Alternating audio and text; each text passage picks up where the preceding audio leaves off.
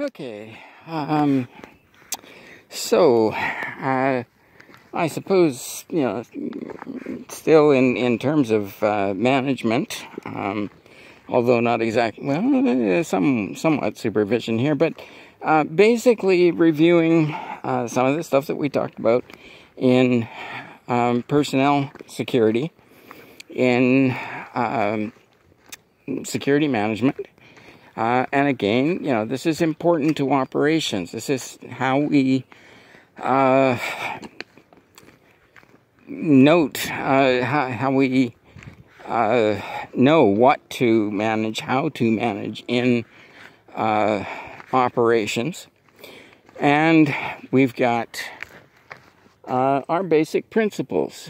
The separation of duties, which we talked about, and the principle that the entity performing the action is not the entity that checks on the action. And I've talked about the issues of auditing. Auditors are not your enemy, they are your best friends. The similarities to the editing process in writing. And you simply cannot see the mistakes that you have made. Your mind automatically sort of corrects the errors. And so it's not that you are deliberately trying to avoid noticing what you've done wrong. You just, genuinely don't see it because you automatically correct it. Or these are the assumptions that you have made with regard to this type of activity and what the risks will be. And you have addressed the risks as you see them, and you have missed some other risks.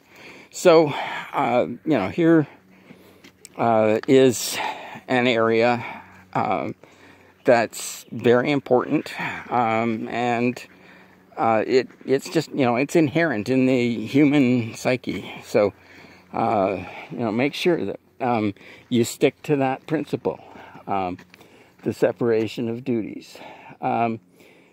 The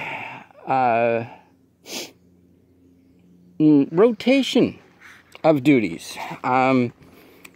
This is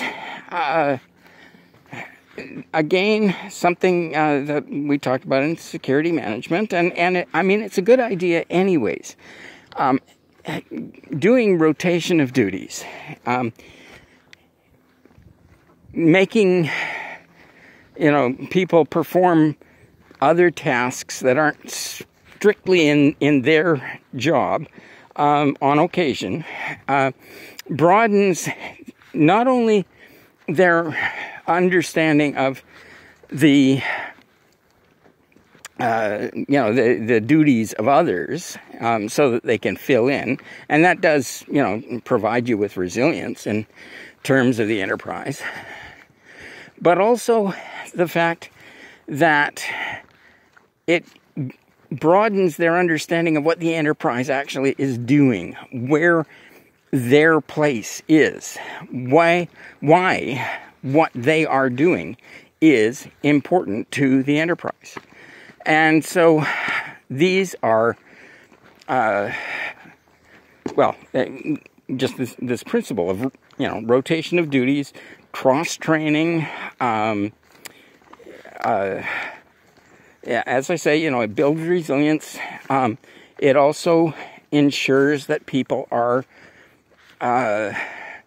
developing a better understanding. Now, of course, I've talked about field dependent and field independent, and some field independent people are just going to always see that as a nuisance because, it's not their job.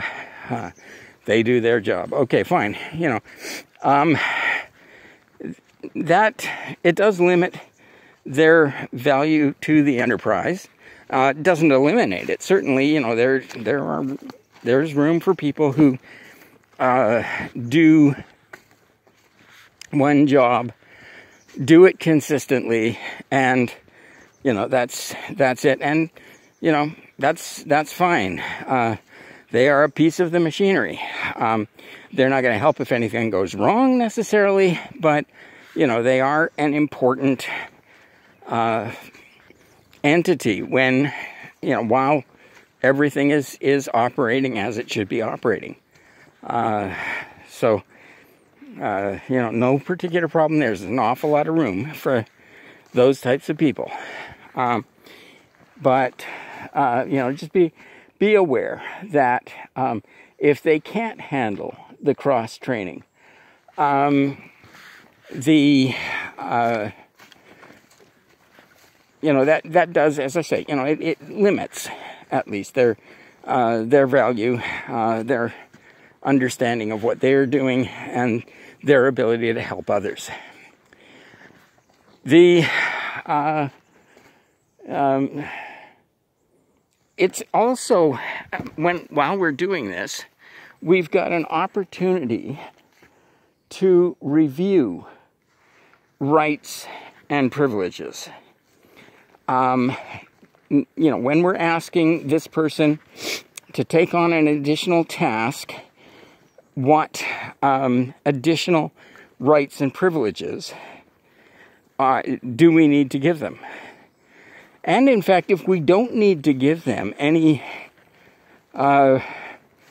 specific rights and privileges that the person who normally performs this task has, then why does that person have those rights and privileges? You know, is that a leftover? Is that you know, obsolete in terms of our current stage of operations?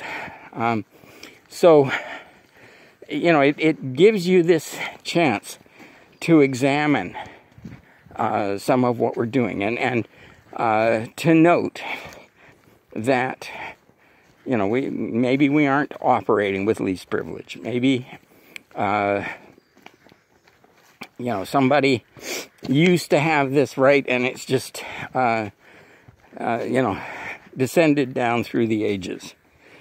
Ages in computer terms tending to be defined as next quarter.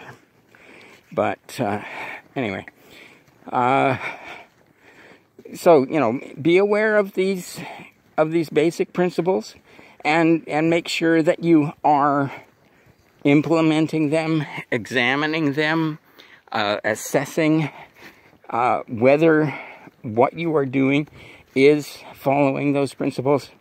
You know, pay attention to what you're doing. You know, there is a reason that they are principles.